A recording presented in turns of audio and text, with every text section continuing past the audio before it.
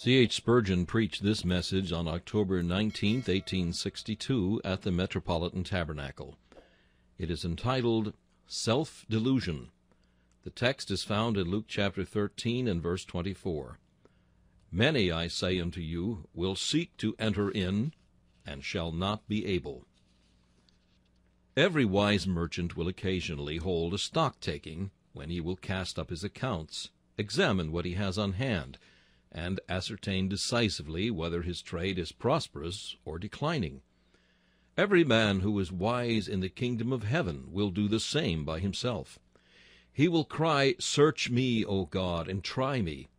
And he will frequently set apart special seasons for self-examination to discover whether things are right between God and his soul. The God whom we worship is a great heart-searcher. Of old his servants knew him as the Lord which searches the heart and tries the reins of the children of men. We who are called to be the mouth of God unto the people feel ourselves impelled to stir you up in his name, to make diligent search, for we would not have you come short of the promised rest. We should be unfaithful to your souls if we did not warn you against deception, and excite you to solemn trial of your state. That which every wise man does, that which God himself does with you, I may well exhort you to do with yourselves this morning. Oh, may God help you to deal very faithfully with your own hearts. Let the oldest saint here look well to the fundamentals of his piety, for gray heads may cover black hearts. And let not the young believer, in the first flush of his joyous faith, despise the word of warning, for the greenness of youth may be joined to the rottenness of hypocrisy. I shall not this morning aim to introduce doubts and fears into your minds. No, verily, I rather hope that the rough winds of self-examination may help to drive them away. It is not security, but carnal security which we would kill, not confidence, but fleshly confidence which we would overthrow, not peace, but false peace which we would destroy. I am sure I am right in taking such a text as this, and in desiring to force it home upon your attention. For Christ, speaking to his own disciples, says, I say unto you. Notice with great care how he repeats the personal pronoun, you, yourselves, some 12 times in a few verses, as if this were a matter especially belonging to professors, a subject which ought to come under our immediate notice, not as having reference to aliens and foreigners from the commonwealth of Israel, but to us, the professed followers of Jesus. Let us bow our strength to our solemn work at once. O great Master of assemblies, make our words as goads to the conscience, and fasten them as nails in the memory. Our first remark is this: many professors are deceived. So the text teaches us. It does not say a few may be misled, but many shall seek to enter therein, and shall not be able. That many professors are deceived is clear enough from the language of Christ himself, both here and in other places. For instance, then shall the kingdom of heaven be likened unto 10 virgins, which took their lamps and went forth to meet the bridegroom. And 5 of them were wise, and 5 were foolish. We hope that in our churches we have not such a division as this. It were a fearful thing to contemplate only one half as sincere, and the other half graceless, having the lamp of profession without the secret vessel of spiritual life. Yet so alarming a proportion as 5 out of 10 should make us search ourselves very carefully, lest we are found among the virgins, and among the virgins having lamps, yes, and among those whose lamps are burning, and yet should be cast away as having no oil in our vessels. Remember how the Master in another parable puts the multitude of the lost clearly before us. When the Son of Man shall come in his glory, and all the holy angels with him, then shall he sit upon the throne of his glory, and before him shall be gathered all nations, and he shall separate them one from another, as a shepherd divides his sheep from the goats. And he shall set the sheep on his right hand, but the goats on the left. Now by these goats are meant those who are in the flock, but are not sheep. A separation is needed, for they once were mingled, yes, so mingled that they had a sort of hope, and were able impudently to plead, Lord, when did we see thee hungry, or athirst, or a stranger, or naked, or sick, or in prison, and did not minister unto thee? Yet I do not discover in the parable that there were more sheep than goats.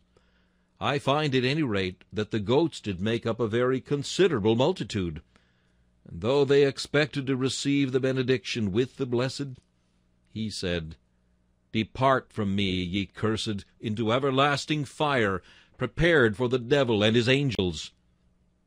Remember also another parable of our Savior, where the sower went forth to sow his seed. Here there were 3 places where the seed fell in vain, and only one where it brought forth fruit. And out of the 3 where it fell in vain, there were 2 that must be numbered with professors. In the one case it fell where the thorns sprang up and choked it. There was religion, but worldliness killed it. In the next, it fell where there was not much depth of earth. And the Master tells us that there are some who hear the word, and with joy receive it. But when persecution comes by and by, they are offended, for there was never a deep work in their inner spirit. Tremble, my hearers, so many of you as have received the word with joy and gladness, lest you should be found to have had no depth of earth. So by and by the good things which have blossomed and budded in you should perish before the burning sun of persecution. Nor are these parables so few. I might occupy much of your time by recalling them, but let me remind you that Christ himself is compared by Malachi to a refiner. He shall purify the sons of Levi. He shall be like a refiner's fire and like a fuller's soap. Now of the mass that is put into the refining furnace, how little comes out pure gold or silver? All those who have to deal with metals will tell you that the ore and the slag make up by far the greater part, and that if they get but a small percentage, they are well rewarded for all their toil and trouble. The Master says he will bring a 3rd part through the fire, and happy should it be for us if we are not found among the 2/3 that shall be put away like dross. You will remember, too, that Christ compares himself to a farmer winnowing his corn, whose fan is in his hand, and he will thoroughly purge his floor and gather his wheat into the garner. But he will burn up the chaff with unquenchable fire. Ask the farmer whether the chaff does not make a very considerable part of the unwinnowed mass, and whether it is not most intimately connected with the wheat. A large heap it lies upon the floor. Wait till the fan has been used and diligently applied, and you shall see the heap diminished by handfuls, for the chaff has fled, and now only the good grain is left. All these metaphors, and many more, go to warn us that there are many professors who are deceived, many that are in Israel who are not of Israel, many that are mingled with us, who, like the mixed multitude which came up out of Egypt with Moses, shall never enter into the promised land, but shall leave their carcasses to perish in the wilderness. But, dear friends, we are not left to inferences, for Holy Scripture gives us facts. Let me recall them to your recollection. Among the apostles themselves, chosen by Christ, having Christ for their teacher and exemplar, there was a Judas. I have chosen you 12, and one of you is a devil. Were it very reasonable to suppose that our modern churches have a smaller proportion than this of devilish deceivers? If even among apostles 1 in 12 is a liar, deceiving and being deceived, O Lord, how should thy people search and try themselves, lest they be found wanting at the last? Remember, too, that in the early church, within a few days after the Spirit of God had been poured out, when that church was in the overflowing joy of her espousals, there were found 2 at least who were false to their profession. Ananias and Sapphira lied unto the Holy Spirit, and fell dead before the rebuke of Peter. If with the Spirit just poured out there were spots in their solemn feasts, if in the first glory of the church's sky there were wandering stars, to whom was reserved the blackness of darkness forever, how much more in these days of the church's weakness, when we have need enough to cry, Descend, O sacred fire, descend again, for without thee thy church shall die. The book of the Acts of the Apostles also informs us of an instance of a wonderful success in the city of Samaria. And yet, even here, among the early converts of this revival, there was found an arch-impostor. Philip the evangelist preaches in Samaria, and it is written, Then Simon Magus believed also. But you know how false he was.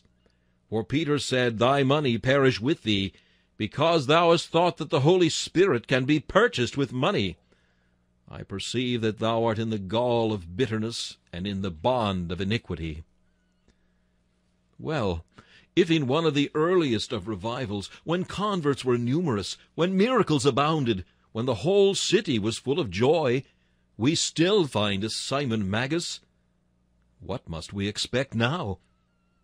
And, brethren, I scarcely need to remind you that with Paul as an overseer of the church, the cases of deception and apostasy were not few.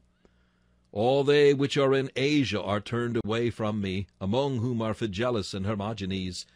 Demas has forsaken me. Alexander the coppersmith did me much evil.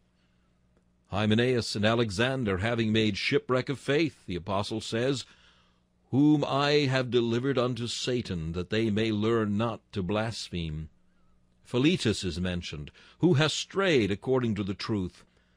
I say there were even in such churches as the Galatians men who were accursed because they preached another gospel. And in the church of Corinth there were found evil ones who had to be cast out of the assembly. Moreover, brethren, you will remember that the Lord Jesus Christ himself gives no flattering character of the 7 churches of Asia, though they were like 7 golden candlesticks. Of the best of them he might say, I have somewhat against thee. Of Sardis it is said, Thou hast a few names even in Sardis, which have not defiled their garments. And of Laodicea you will remember it was said, Neither cold nor hot, so that Christ did spew it out of his mouth. Put these things together, and you will see they make up a mass of hypocrisy and deception in the most favorable age of the church's history. And we therefore think ourselves far from an uncharitable judgment when we expect to find in the church of today many that are deceived. But, friends, I need not argue thus, for we know that there are such, and know it to our shame. Every now and then a cedar falls in our midst. Howl, fir trees, when the cedars fall. We have seen, who has not that it has any experience in the religious world, we have seen our leaders turn their backs in the day of battle, and our teachers fail to sustain their own character. And we have the painful conviction that there are others who are not discovered yet, whose sins do not go beforehand unto judgment, but follow after, who are nevertheless tainted at the core. There are the many covetous professors who are as grasping and as grinding as if they never professed to be Christians. And you know that covetousness is idolatry. There are the many time-serving Christians who hold with the world and with Christ too. And you know that we cannot serve 2 masters. There are the many secret sinners among Christians who have their petty vices, which come not under human observation, and who, because they are thought to be good, write themselves down among the godly. Now we know that there is nothing covered that shall not be revealed, And woe to them when their secret sins shall be published upon the housetops. Then we have the legal professors who trust to their own works, and shall find that the curse of Sinai shall wither them. And what more shall I say? Have we not many who are not so inconsistent that we could put our finger upon any open sin sufficient to deserve excommunication, but who are guilty of enormous spiritual wickedness? They are dead. They bring forth no fruit. Their hearts are hard as a millstone with regard to the conversion of sinners. They have not the faith of God's elect. They do not live by faith. They have not the Spirit of Christ, and therefore they are none of his. God knows we have sought to use all care and diligence in this church, both to keep out unworthy persons and to cast out unhallowed livers. But despite all that, we cannot but be conscious, and we tell it to you faithfully, that the enemy still continues to sow tares among the wheat. The gold is mixed with the dross, and the wine with water. For evil men thrust themselves into the heritage of the Lord. When our muster roll shall be revised at last, how many out of our more than 2,000 members will be found to be base-born pretenders unto godliness? O my brethren, I implore you by the precious blood of Christ, which was not shed to make you hypocrites, but shed that a sincere people might show forth his praise, I beseech you, search and look, lest at the last it be said of you, Mene, mene, tekel, you are weighed in the balances and found wanting. We shall now turn to the second point. It is not surprising that there are false professors. There is an imitation of the externals of godliness which is not easy to detect. Art can carve a statue so that it almost breathes. Some of us, in looking at very skillful paintings, have mistaken them for realities. In a notable picture in the exhibition, you will have noticed an imitation of sunlight shining under a door, so well painted that many go up to it to ascertain if it is not really a gleam from the sun. We know that men can counterfeit coins and notes so well that only the most experienced can detect them. And in all commercial transactions, men are so well aware of the subtlety of their fellows that they look well lest they are deceived. The vital mysteries of godliness are mysterious.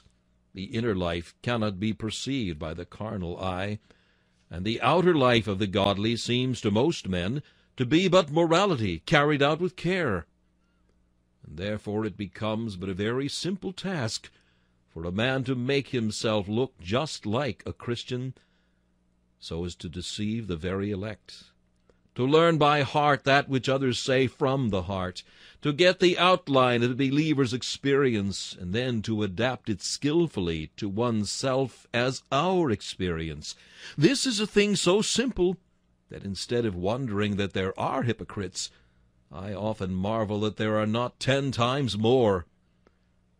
And then again, the graces, the real graces within, even they are very easy to counterfeit. There is a repentance that needs to be repented of, and yet it approaches as near as possible to true repentance. Does repentance make men hate sin? They who have a false repentance may detest some crimes. Does repentance make men resolve that they will not sin? So will this false repentance. For Balaam said, If Barak would give me his house full of silver and gold, I will not go beyond the word of the Lord.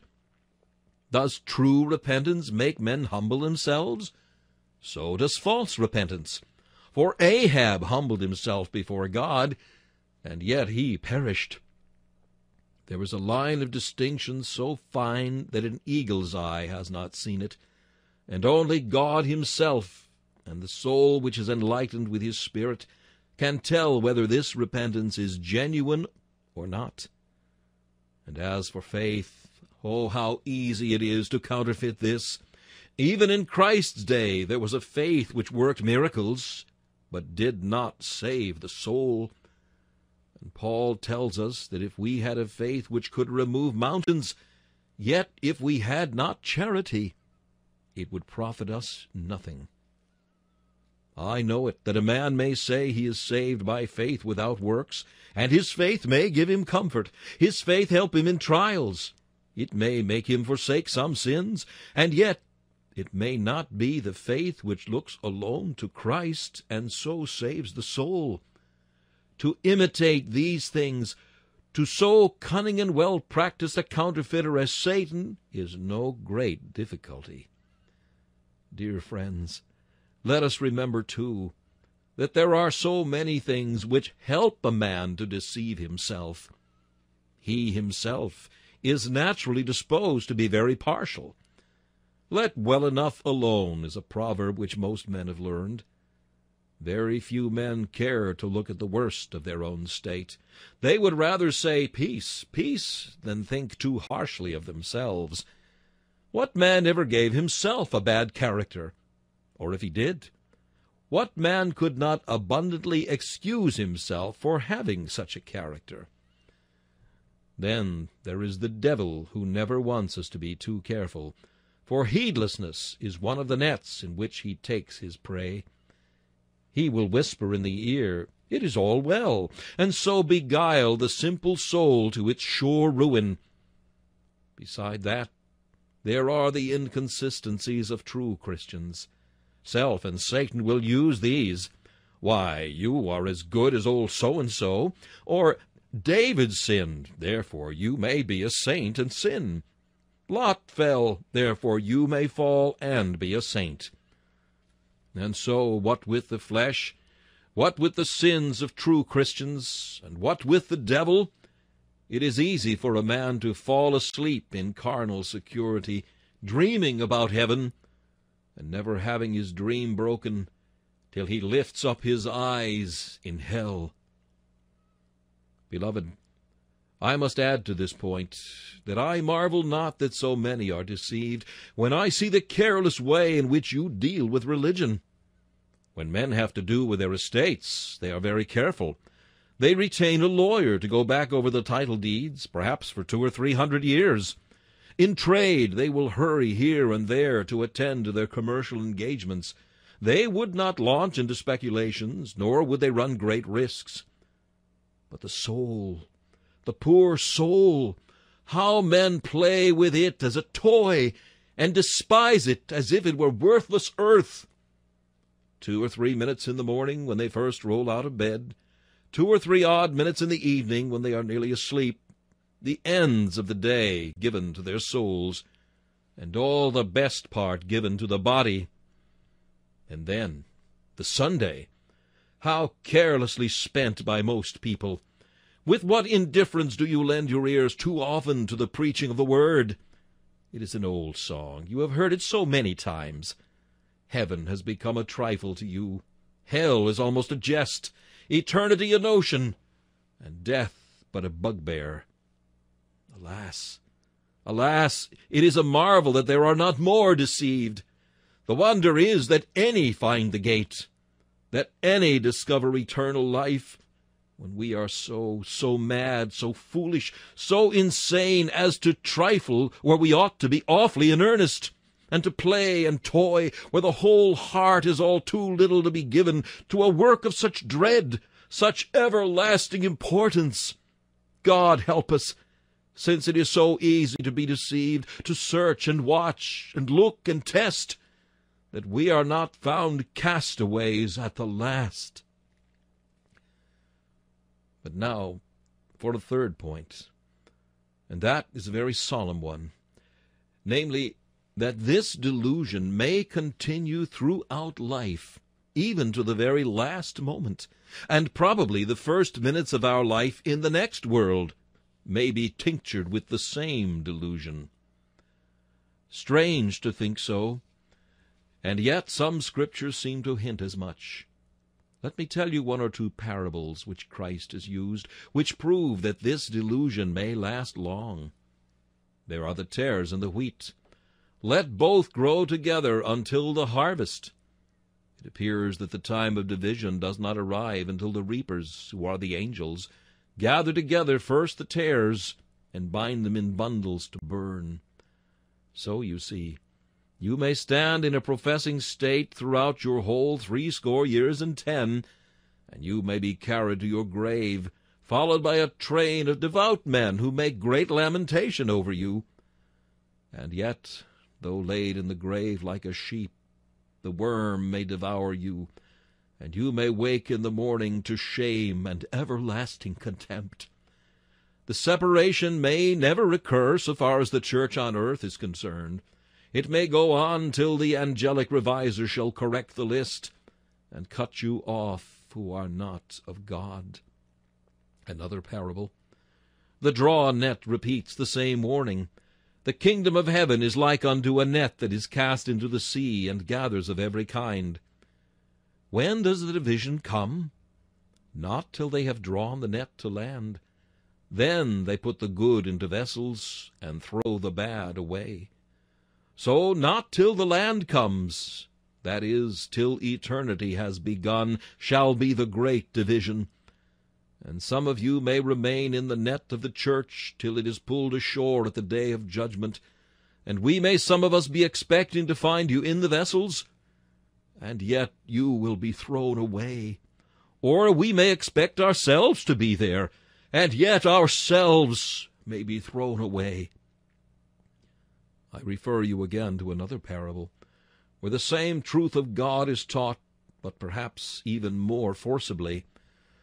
A great king made a supper, and it is said, when the king came in to see the guests, he saw there a man who had not on a wedding garment. And he said unto him, Friend, how came you in here? Here was a man who remained in the kingdom, that is, in the visible church, till the king came in to see the guests, that is, until Christ comes to judge the quick and dead.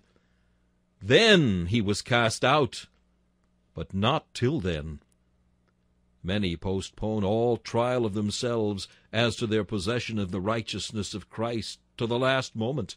No, some manage to defer it, with all the miserable discoveries which it brings, until the grave is past and the great assize is held. But further the lie cannot be played. Further the examination cannot be deferred.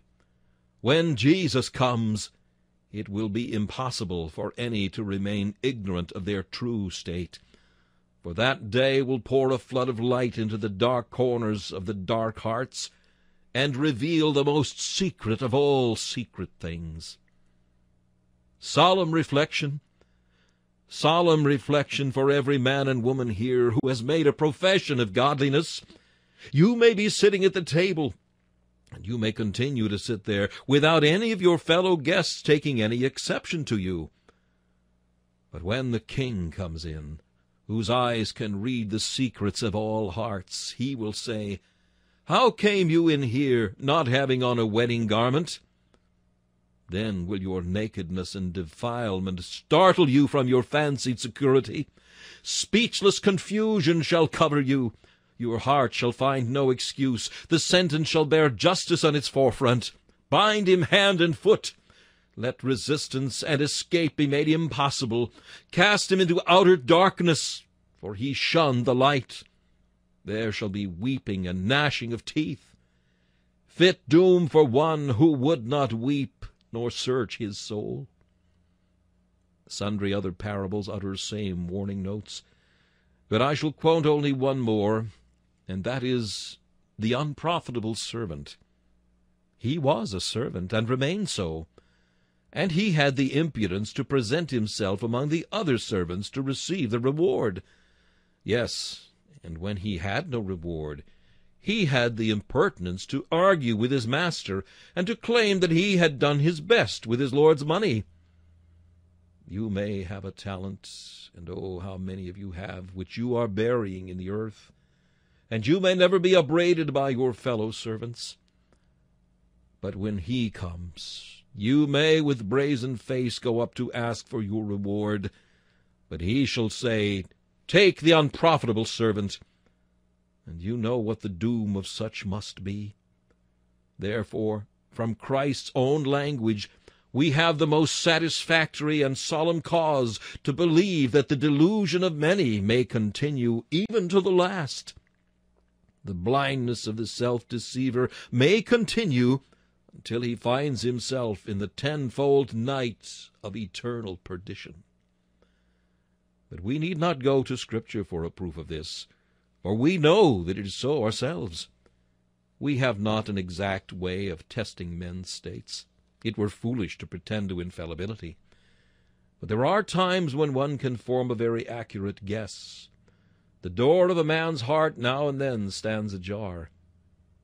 Deathbeds tell tales. It is not every man who has the hardihood to dance with death and wear a mask upon the brink of the grave. Ah, how many there are who go through the first and the second gate, but they cannot open the iron gate that leads into the city. I have seen some that could brave it out when in life, who have made a sorry figure in the article of death. It is a gloomy thing to hear a high professor, after all his boastings, compelled to condemn himself out of his own mouth. I have been a hypocrite. I have sat at the Lord's table, and I have drunk the cup of devils too. I was respected when I was not respectable. I was accepted among saints when I was a foul villain the whole while. Some men have had to hang in chains before their execution. Some wretches lift up their eyes before they are actually in torment. But there have been others, more stolid still, who have gone right through the iron gate with perfect quietness and calmness. And when we have heard their friends say, "Oh, he died such an easy death," we have remembered that passage concerning the wicked. There are no bands in their death, but their strength is firm. They are not in trouble as other men, neither are they plagued like other men. This is the mark of the wicked, not of the righteous. Oh, that sullen quietude, that dead calm in which some men float into another world! How wretched that awful peace which heralds the overwhelming tempest and hurricane! Have I not watched the spirits of unregenerate professors, and seen the ghastly horror of the dread suspense which they labored to conceal? Not that their lives were inconsistent, but they had no spiritual life, no care for souls, no love for Christ, no private prayer, no secret fellowship with him. And now, at last, they have no triumph and no comfort of the Spirit. When their time has come to die, they have talked as glibly as any, and they have closed their eyes as peacefully as any. But like Dives, in hell they have lifted up their eyes, being in torment, and found their delusion dissipated when, alas, it was too late. I warn you, dear hearers, that delusion may continue for even 50, 60, or 70 years. You may say, "It is all well with my soul," and have neither doubt nor fear the whole time, and yet you may turn out rotten at the last.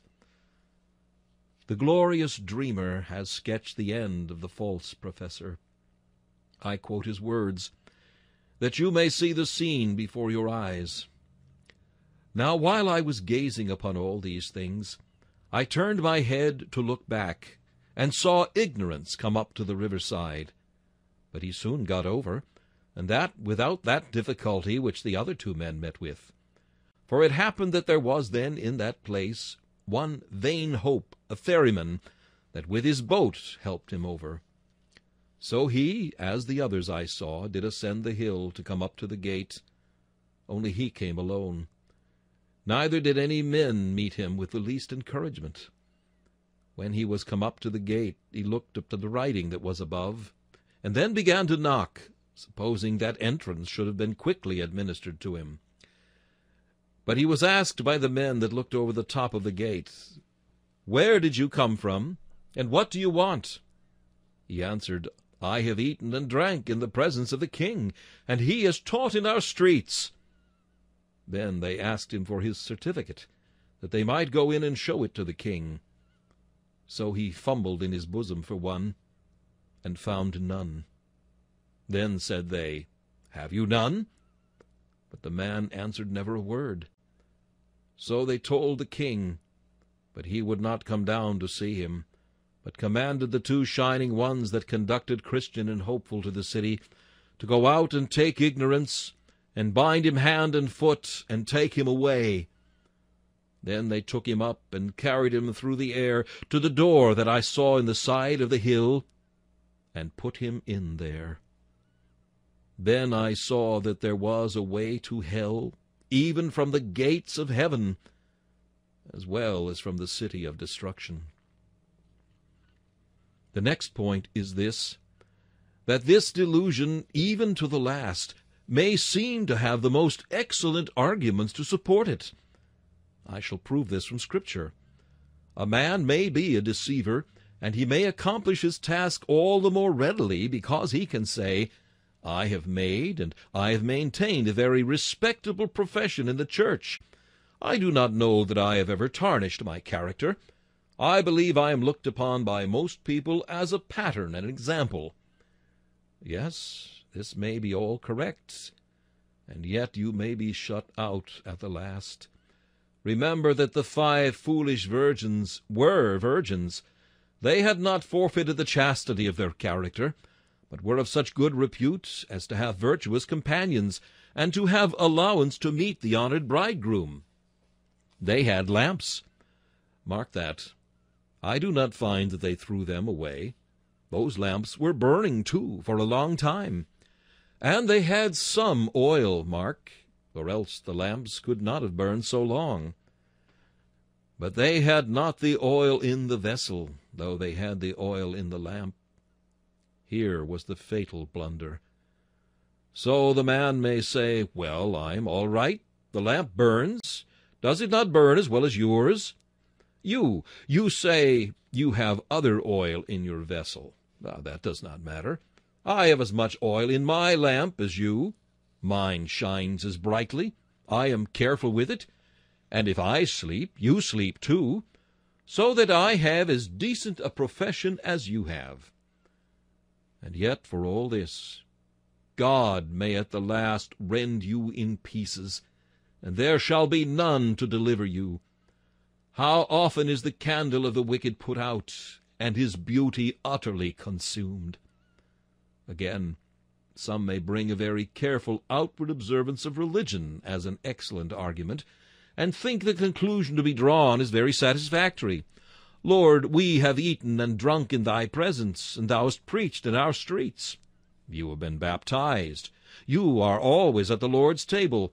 Your pew always sees you in it whenever the doors are opened. All this is very proper and right. But it may all help to make you more easily deceived. You may conclude that you must be right because of this.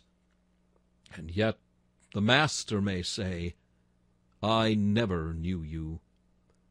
If means of divine grace could raise men to heaven, Capernaum would not have been cast down to hell.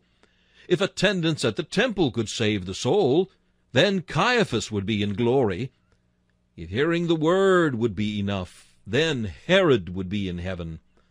Oh, brethren, more than this you must have, or you will miss everlasting life. Further, you may even go the length of manifesting much religious activity, and you may conclude from this that it must be all right with you, as those did who said, In thy name have we done many wonderful works. We may have been preachers, and have converted our hundreds and attracted our thousands. We may have been Sunday school teachers, and led our little ones to Christ. We may have been missionaries whose names have been applauded at the public meeting. But for all that, we may be found castaways at the last. For it is not the doing of mighty works, but vital union with Christ by real faith, which shall be the point that shall decide the question. Oh, friends, your preaching, praying, almsgiving, tract distributing, unless divine grace is in you, only help you in your delusion, and make it the more difficult to arouse you from it. The more diligent in service the self-deceiver becomes, the more strong is the net in which his foot is taken. Every duty performed may be but another fetter to bind our souls if we are graceless professors. Oh, that I could awaken you, you desperately bewitched and stupefied deceivers! Dear friends, even the righteousness of God may furnish us with a plea if we choose our own delusions, and from every holy thing we may fetch apologies. We may say, religion is very hard. God is very strict and severe. Nobody can carry it out as he should. Therefore it will be well with me. Just as he said, Lord, I knew you were an austere man, gathering where you had not scattered seed, and reaping where you had not sown. And so, knowing that we are not what we should be, we may keep up our delusion by the excuse that there are very few who are, and that God is a hard master. And so we may go on, keeping our eyes fast shut, till the flames of hell shall wake us up to sleep and dream no more. I know some who will even make it an excuse that they did not know what religion required of them, and they will plead ignorance. It is true, they will say, I have not done as I should, but I did not know about it, just as they did on the left hand. When saw we thee hungry, and fed thee not, or thirsty, and gave thee no drink? I did not know, says the man, that Christ was on earth. I knew there was a parcel of poor people about that many despised and called fanatics. I did not suppose that feeding them would have been feeding Christ. I did not know Christ. No, says Christ, and I do not know you. Depart from me, ye workers of iniquity, for I never knew you. Ah, beloved, if you will be deceived, it is the easiest task in the world to accomplish your purpose. Any fool can delude himself. It needs no wise and persevering and patient man to invent a method by which to drag his soul into a damnable delusion. This can be done by sitting still. If you would be saved, you must strive to enter in at the narrow gate. But if you would be damned, there is no striving wanted. It is only a little matter of neglect, and the whole is done. How shall we escape if we neglect so great salvation? And now to the last point. This delusion may last through life, and be sustained by many specious arguments, but it must all be dispelled. Ah, if this pretty dreaming could last forever, if the man could have hope forever, then I need not be earnest with you this morning. But since it must be dispelled, hear me, men and brethren, while I briefly utter a few solemn warnings. Remember, professor, you will then be all alone. There will be no minister to comfort you, no deacons and church members to say you have maintained a good profession. You will have then to look at your own acts, your own faith, and your own life in the solemn privacy of eternity. And then you will give the right verdict if you do not now. Then, too, your conscience will be awake. You would give 1,000 worlds if you could make it sleep then. For conscience is the worm of hell, and it dies not. It is the fire that can never be quenched. Then you will not be able to satisfy conscience with pretenses, nor with promises. It will gnaw and bite and devour and vex you. The fury of its fire will consume once and for all your proud conceits and comfortable fancies. Then, too, your mind shall be more sensitive than it is now. Now you think little of hell or heaven, time or eternity. But then those words will stick like daggers in you. You will feel then that the soul was of importance, no, that it was all important. You will then be made to feel those themes which now only enter your ears and are forgotten. There will be no cups in which to drown your thoughts, no theaters in which to dissipate your melancholy, no gay company in which to laugh or talk away the impressions of the Sunday. There will be no chance then of laughing at the minister or pacifying your conscience about these things.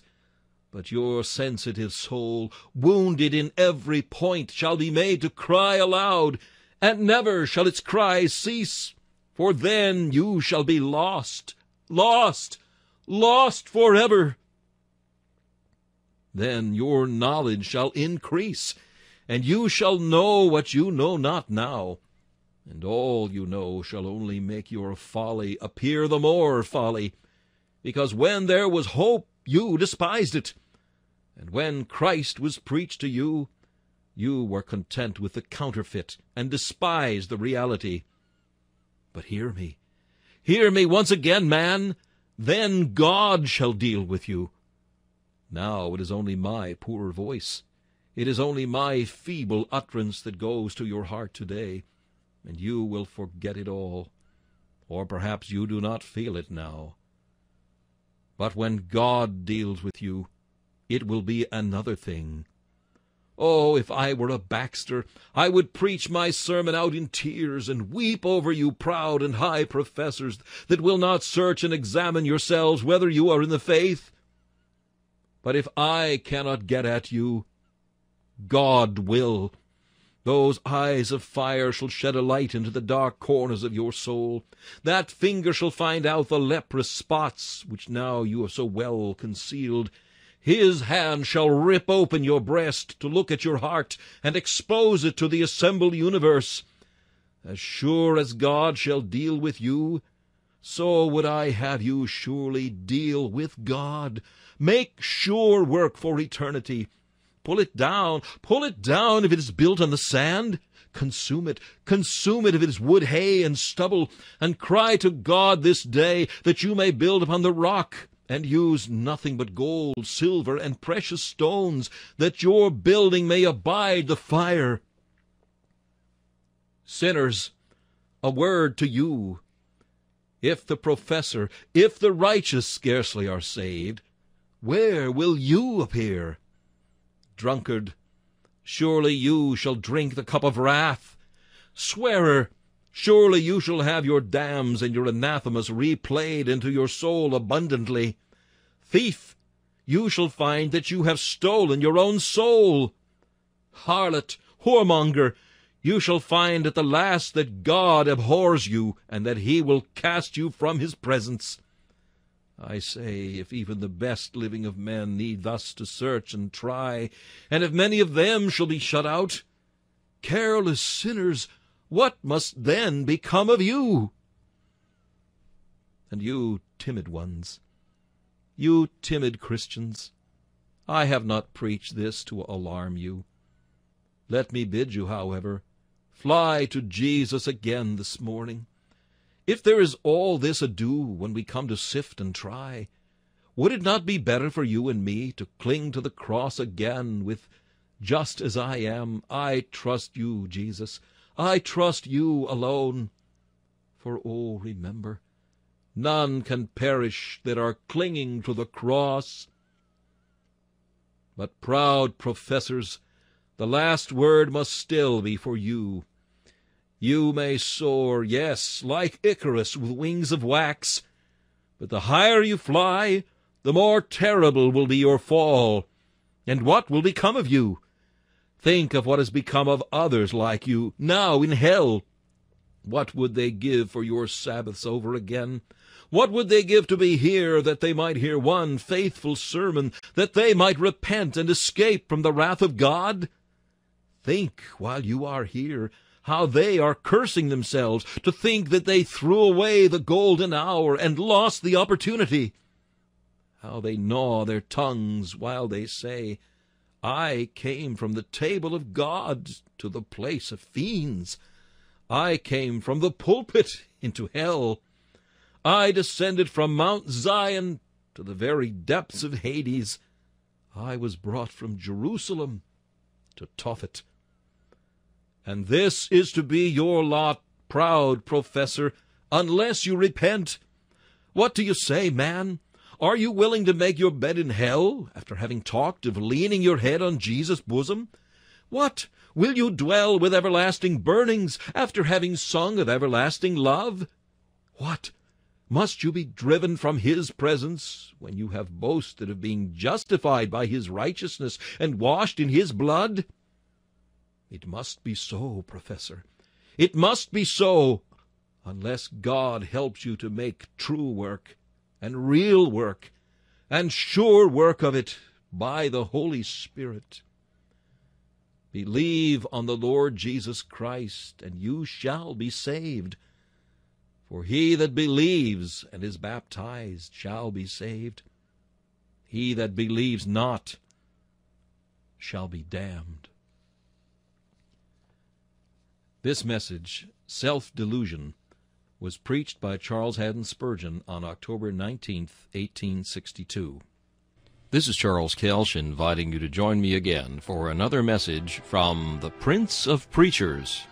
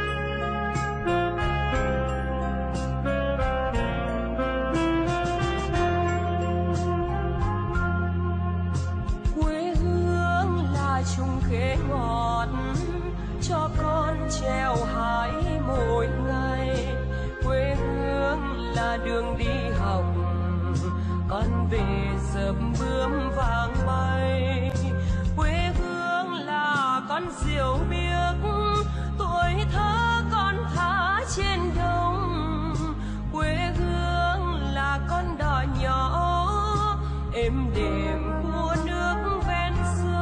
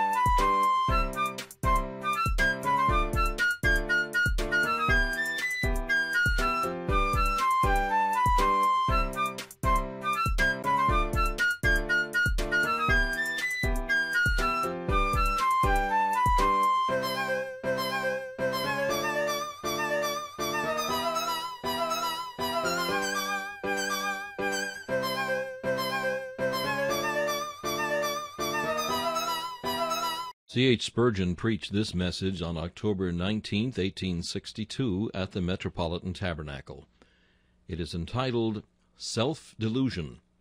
The text is found in Luke chapter 13 and verse 24. Many, I say unto you, will seek to enter in, and shall not be able. Every wise merchant will occasionally hold a stock-taking, when he will cast up his accounts, examine what he has on hand, and ascertain decisively whether his trade is prosperous or declining. Every man who is wise in the kingdom of heaven will do the same by himself. He will cry, Search me, O God, and try me. And he will frequently set apart special seasons for self-examination to discover whether things are right between God and his soul. The God whom we worship is a great heart-searcher. Of old his servants knew him as